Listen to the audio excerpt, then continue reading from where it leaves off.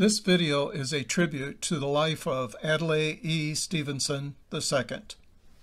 From the Library of Congress in Washington, D.C. Dum dum, diddle dum dum, diddle dum dum, diddle dum dum. There was a turtle by the name of Bert, and Bert the turtle was very alert. When danger threatened him, he never got hurt. He knew just what to do. He'd duck and cover, duck and cover.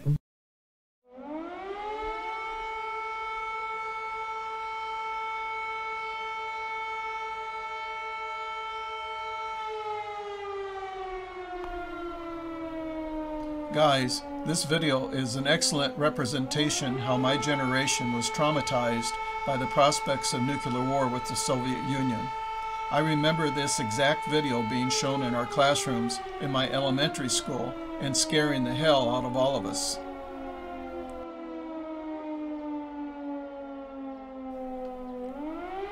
In fact, one day during the Cuban Missile Crisis in October 1962, I was so personally affected by these films, I took shelter in my home basement and ducked and covered just as demonstrated in these video clips, immediately after our town's air raid sirens accidentally engaged. You see, the rumor in Bloomington in those years was that our town was targeted by the Soviets because a local factory was manufacturing a certain part used in the production of our country's nuclear missiles. Thus, even our parents were fearful.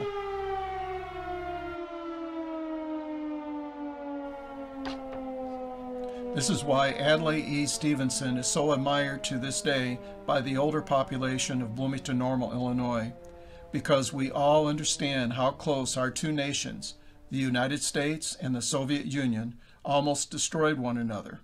Ambassador Stevenson played a major role in the saving us all during those terrible days in October 1962.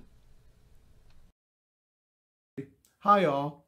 Before we make our trek over to Evergreen Memorial Cemetery in Bloomington, Illinois, and visit the final resting place of a famous politician by the name of Adlai Ewing Stevenson II, I would like to highlight a few of his accomplishments. From 1949 until 1953, Mr. Stevenson was the governor of the great state of Illinois. I'm embarrassed to admit this fact, but I did not know this. I am a lifelong resident of Illinois. In 1951, Governor Stevenson received the Democratic nomination to run against Dwight D. Eisenhower for the 1952 presidential election, losing this election by landslide, fortunately or unfortunately, depending upon one's political view. In 1955, Stevenson again received his party's nomination, but loses the 1956 presidency for a second time to President Eisenhower. However, this man never quits. Stevenson again seeks the Democratic nomination to run for president for a third time, but loses to John Fitzgerald Kennedy. JFK, in turn, faces off with the Republican nominee of Richard Milhous Nixon. Kennedy then wins the 1960 election and becomes the 35th president of the United States. A few weeks after Kennedy was elected, JFK offers the job of UN ambassadorship to Stevenson, in which Adlai humbly accepts. Unknown to the world at that moment, Adlai Ewing Stevenson II was to play a major role in the saving of the planet and possibly saving all mankind from total nuclear destruction. All inhabitants of this fragile earth owe a great debt of gratitude to Ambassador Stevenson for his calm and deliberate diplomacy during those 13 days in October 1962. He was the right man at the right time in the right place. Here we start our walk to Ambassador Stevenson's gravesite. As I retrace my steps on this hallowed ground, I can't help to have my memories flash back to that warm summer day in 1965. Even though I was only 14 years old some 56 years ago, I realized at my very young age I was witnessing a historical event as Adlai E. Stevenson II was about to be placed in his eternal home.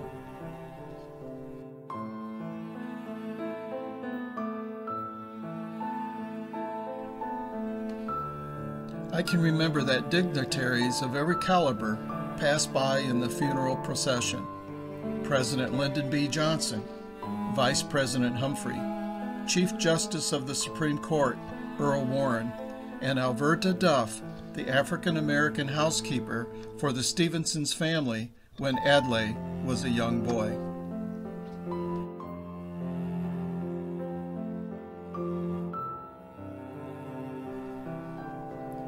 I also recall the abundance of Secret Service agents lining the streets along the funeral's path. My sister reminded me of a Secret Service agent perched on top of a power pole directly in front of our childhood home a few blocks from the cemetery, with a rather large walkie-talkie.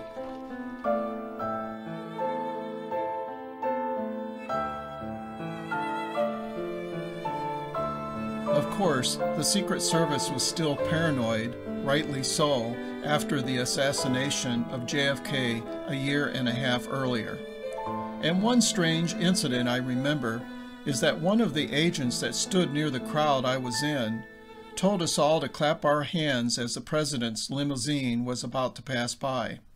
At the time, I thought this was an unusual request to clap at someone's funeral, but later learned that this appeal was implemented to allow the protectors of the president to more easily see our hands.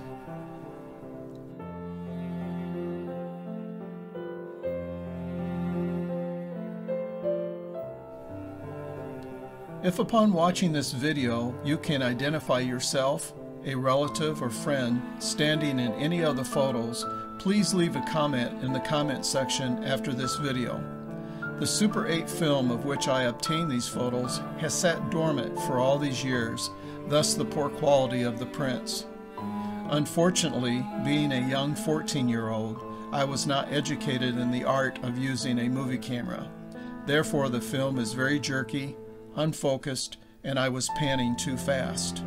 This is the reason I decided to show snapshots of the film and not show any film segments.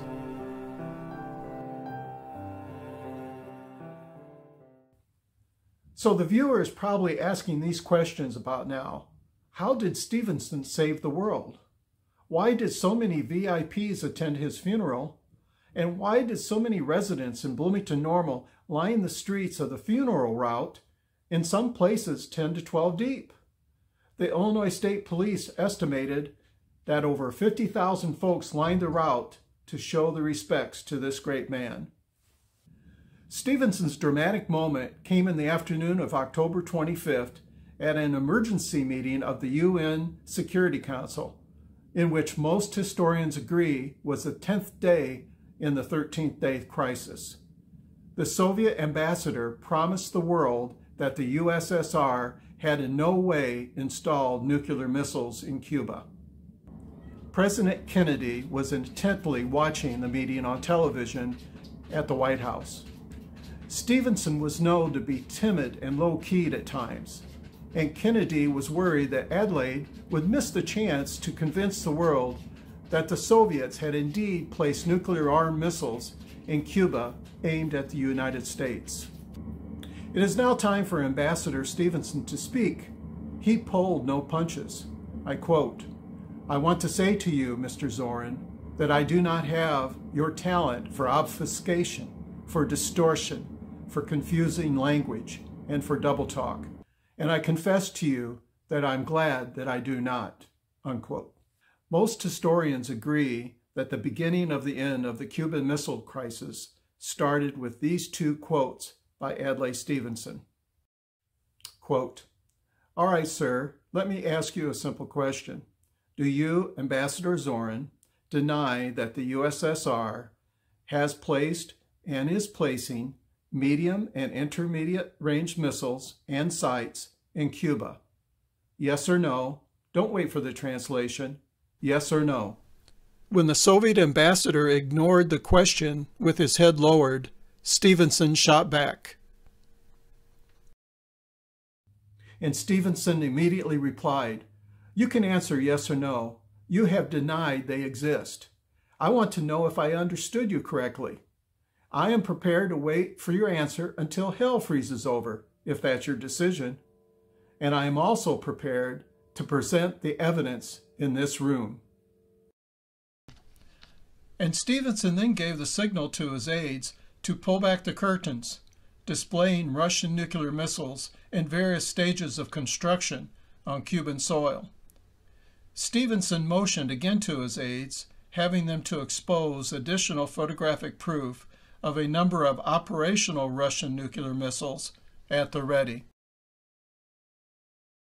Silence penetrated the auditorium of the Security Council, as all present realized the Russians had been lying all along. In other words, they were caught red-handed. 3 days later, the leader of the Soviet Union, Khrushchev, agreed to remove all Russian nuclear missiles from Cuba, and the world let out a sigh of relief. Nuclear war between the United States and Russia was averted. During my research for this video, I found an immediate press release from the Office of the White House Press Secretary, titled "The White House Statement by the President," dated October 28, 1962. It reads as follows: "I welcome Chairman Khrushchev's statesmanlike decision to stop building bases in Cuba, dismantling offensive weapons, and returning them to the Soviet Union under United Nations verification. This is an important and constructive contribution to peace. We shall be in touch with the Secretary General of the United Nations with respect to reciprocal measures to assure peace in the Caribbean area.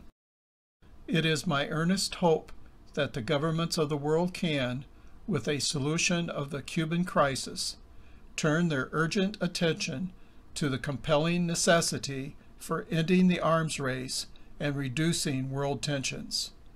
This applies to the military confrontation between the Warsaw Pact and NATO countries, as well as to other situations in other parts of the world where tensions lead to the wasteful diversion of resources to the weapons of war."